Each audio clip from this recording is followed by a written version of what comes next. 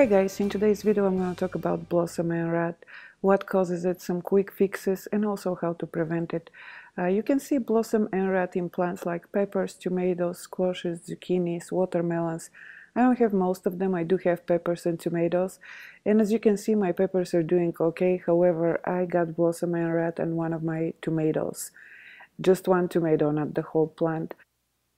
And what blossom end rot is the browning at the bottom of your fruit where the blossom used to be. It starts small and then continuously grows. Unfortunately, you can't fix that. You just have to remove the tomato or the pepper, whatever plant you have affected. There are three main things that may cause blossom end rot. The first one is fluctuation in temperatures, or the temperatures being too high. The second one is inconsistent watering, letting your plants get too dry and then overwater them. And the third one is calcium deficiency, or the plant's inability to absorb the calcium that is already in the soil.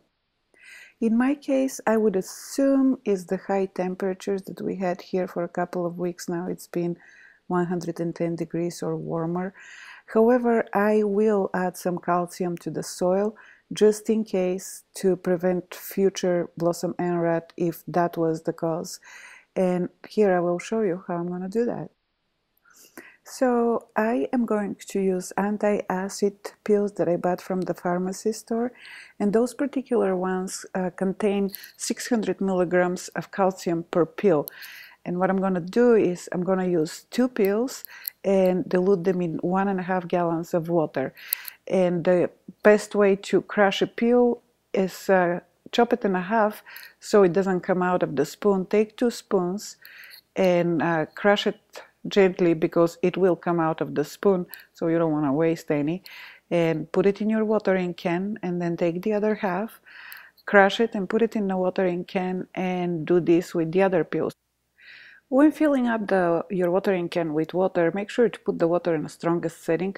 This way it's going to break the pills even further and mix them very well in the water, so you don't have to do any additional mixing.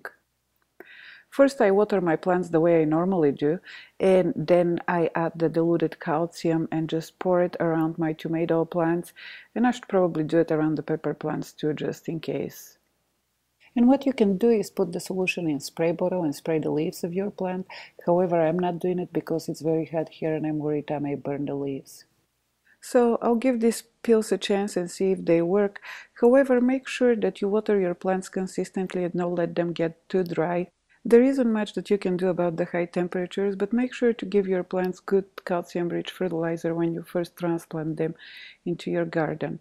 And up above I'm going to put a link to a video by Lisa's World, and she used milk on her zucchinis, so you can go watch the video and ask her questions on how she did that.